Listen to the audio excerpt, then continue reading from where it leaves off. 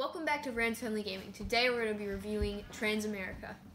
So how this game works is you would basically, these cards would all be spread out randomly, but we put them into piles so you could see. They would all be like laid out on here face down.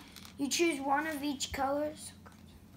And each color represents like a different part of the United States. So the green will represent over here. And then you go all the way to the sides. Okay, so to make sure that all of your cards are spread across the United States. Once you've got all your cards, you put them over to the side, and you look at where your first place you're gonna go, because you start at one of your places, so you can see if your places are close. So I got Richmond, Oklahoma City, Bismarck, San Francisco, and Dallas. Each one of these is a different city, which you have to build your train tracks across. So you would get one of these colors and you would have your train on the track. So we'd start there, and I'll go Richmond. So that's in the orange. It'll show you the color. So you just look in the orange area. It's right there. Now, Rosie would put hers on one of her places, but you don't show anybody your cards because you're all bidding against you. And so she chose San Francisco. So San Diego. Oh. Well, Bismarck is there. So how you play is, it's simple. On your turn, you would just place two of these tiles down on the lines. So I could do that. But it'll show these double spaces on the mountains or the rivers. You can see them easily because that's one line, that's two. You can only play one of these on your turn and not play a double one. So I could only play that and not play two. So you're trying to get all your cities. So if I was to start, say if I was to start here and he needed to get somewhere down here and I already started to build here, if he connects to me, he can build off of my train tracks.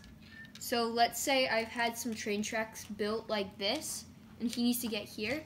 He can build off of my train tracks once he connects. So I could do that. And then that. And so there's usually more people. So in a game, sometimes someone could start there, someone could start there. So later in the game, your board might look like this, like with a lot of building off of it.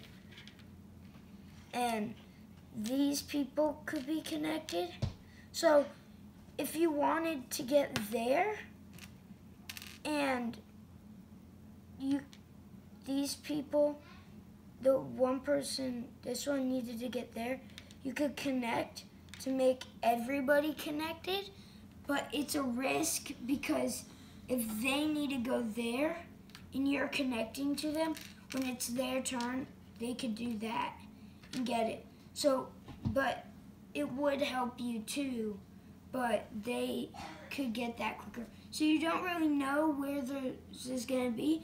That's why you don't do this. I was just doing this so you guys could see. The round ends when one player connects all of their cities together. So if somebody connected it all and I just needed to get to here, that's one track, so I'd move up 1 point. When somebody hits this, every round this train track here is going to move down 1. And if someone bumps into it, the game is over. Whoever has the least amount of points wins. I give this game a 7 out of 10 because I don't really know how to play it, but I like it at the same time. So it's sometimes I get it to go like places good, but not all the time. Okay. I'm going to give this game a 9 out of 10. I like how you can play with 6 players, and I like how you have to try to connect everything up, and you get to work together with people. Not work together, but you get to use other people's things to benefit yourself.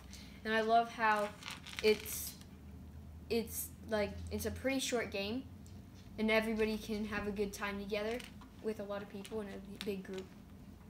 I give this game a 9 out of 10. I really like how you're getting these cards and trying to make train tracks across the U.S.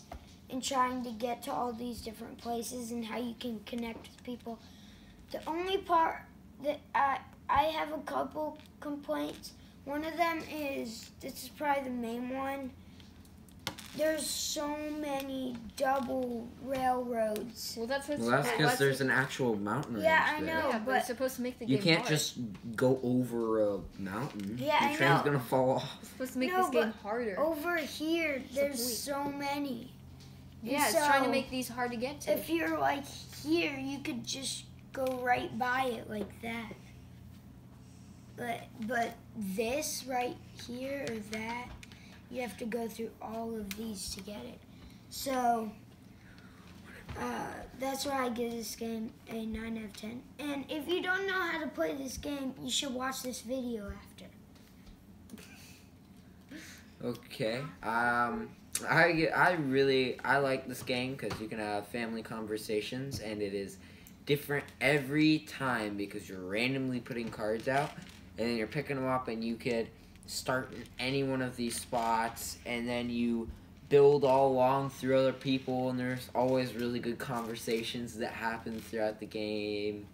And I think this game is really good. I give it an 8 out of 10. This is the thumbs up button. Make No, leave it like make that. it over here. That's the thumbs What down is button. There's No, because it's facing them. Oh yeah. No, it has to be sticking out. No, this is sticking Oh out. wait, never mind. This is sticking out. Okay, I'm not ready. I'm making a little bell. okay, go. Wait, when are I'm you making gonna a start little it? bell. That's not. Please like There and we go. subscribe, and hit the like button. Oh, I said I said hit the like button. Here we start then. No. Don't forget to leave a comment. And like this video. And And subscribe. And give this video a thumbs up and hit that little bell.